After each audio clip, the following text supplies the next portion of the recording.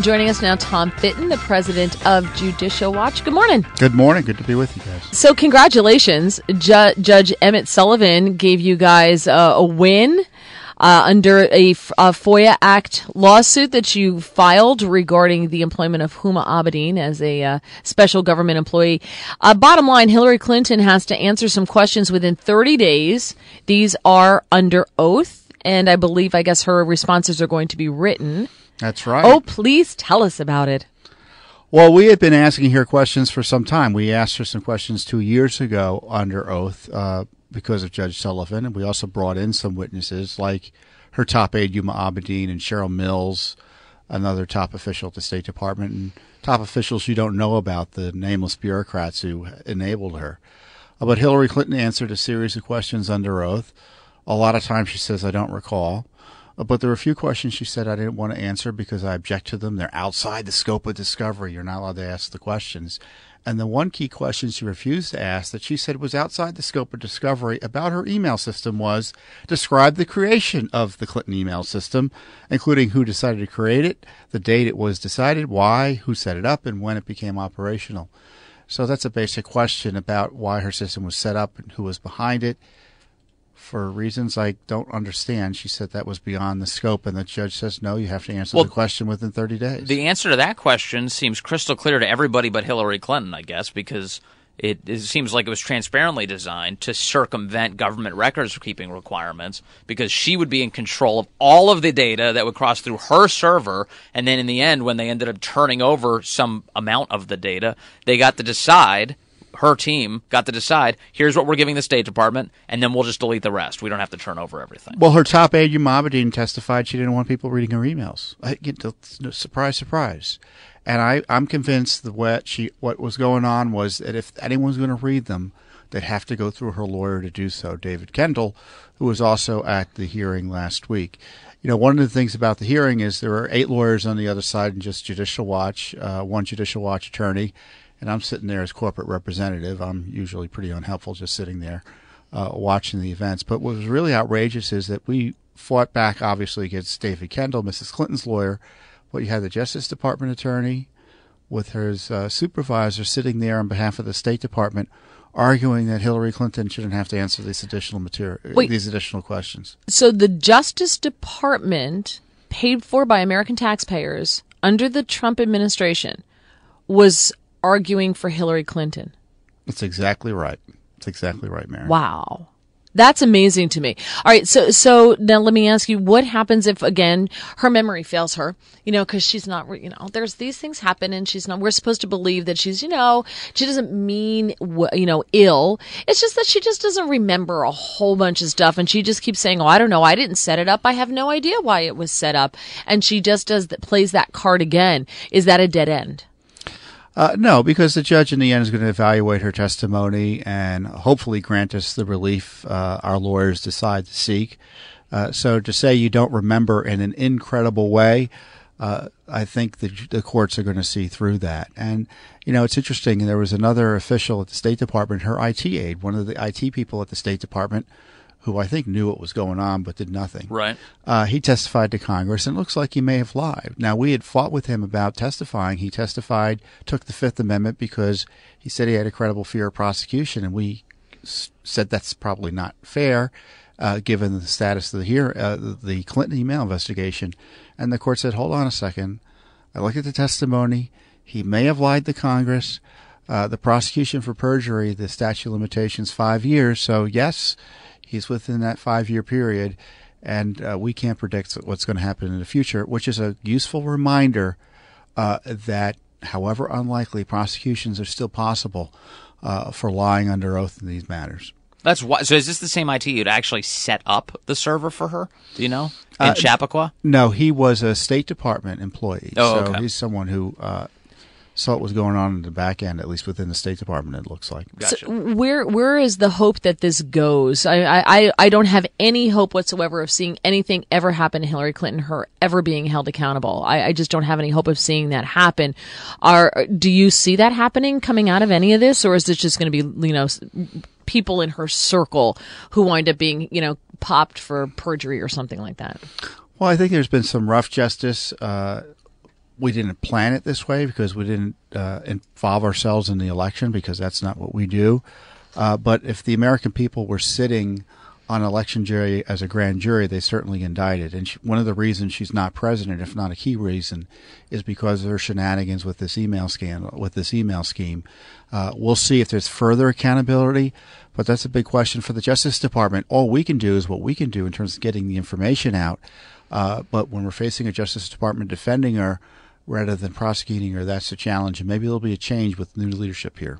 All right, interesting. More with Tom Fitton from Judicial Watch coming up 6:43 on WMAL. And joining us now, Tom Fitton, the president of Judicial Watch, in studio to make us a little bit smarter about everything that's going on.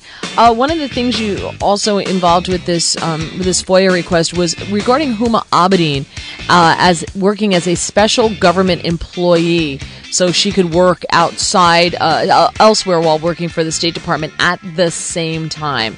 How does all of this play in? Well, that's an unusual arrangement generally. It's usually special government employees are employees that the government uses in a special way. They have a special need. The job can't be done by anyone else. For instance, you may recall there was this gentleman who was used to manage the compensation of the victims of 9/11. I think he was given $1 a year or something to do the work. And then he was a private practicing attorney.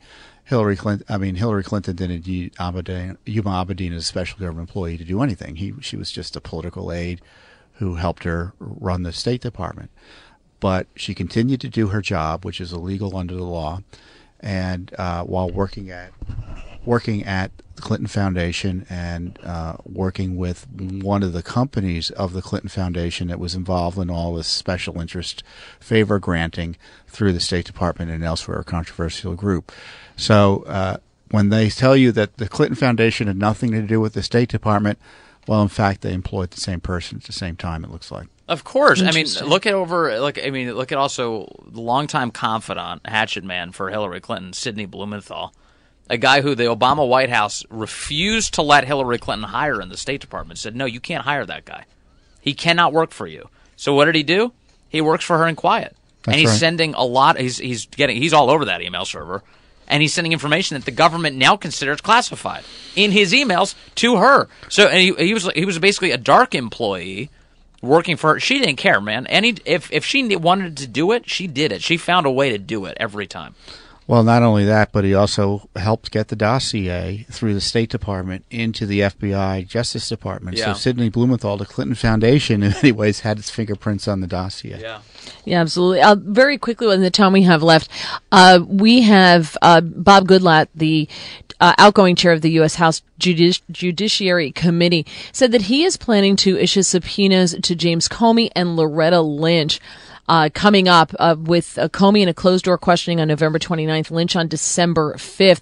Comey, of course, wants this to be televised for the American people to see under transparency, and Bob Goodlatte's saying no. What are they looking for? I don't know, just to do something before they leave office, because Goodlatte won't control the committee at the beginning of January of 2019. These are two people that should have testified a long time ago. Hillary Clinton's never been asked to testify about the Russia issue. Her lawyers who helped fund the dossier through Fusion GPS. I don't understand why even Mueller hasn't been called to testify. So we'll see what they can get out of Mueller and Lynch. And believe it or not, I share the concern that this testimony isn't public, because when it's behind closed doors, we rarely get to see all the information. Well, he did say that they would release transcripts to the public. So, well, we're still waiting on some other transcripts that have been that they haven't released yet. I'm still waiting on them. So wow. I just don't buy that. Oh, you're not making me happy this morning, Tom. 6:50 on WMAL. We're here in studio being joined by Tom Fitton, the president of Judicial Watch. Tom, the president says he's going to submit answers to the Mueller team this week, his written responses to questions on Russian collusion. That's what it's been limited to. No obstruction questions, as far as we know. That's what we keep hearing. So, what a waste of time. What is he going to be answering questions on? There was no Russia collusion.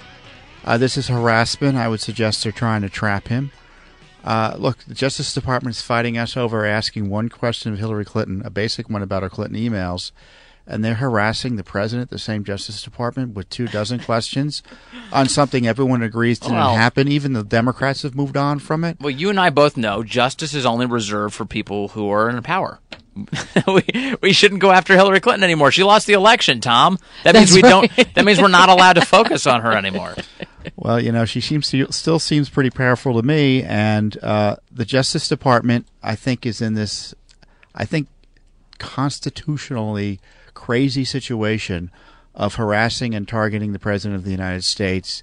If I were the President, I'd shut the whole thing down, and if Congress wants to investigate it, they're going to do it anyway. Let them ask all the questions that are blue in the face, and he can respond appropriately using the protections allowed to him as the President of the United States. I chalk this up to a victory in the sense that it was clear, Donald, the President, has not gotten rid of the investigation. He could have done that a long time ago. So he made a decision at some point. This is a political liability for me if I get rid of this thing. Right. So I'm just going to focus on doing what I can to mitigate the damage of this Mueller investigation. Right. And Trump's legal team has been saying, we'll answer questions, but we'll only do it in the following way. Written format, and we'll only do it on collusion. And that seems to be what they got, Tom. It actually seems like a pretty big success for Trump's legal team, unless there's a subpoena coming on the obstruction stuff that Mueller's reportedly looking at. Unless they don't need his testimony on the material, what happened during the presidency, and they're going to go after him anyway, or people close to him in the White House. I don't know what the Mueller investigation plans on doing, but given the partisan nature of the work, the abuses that we've seen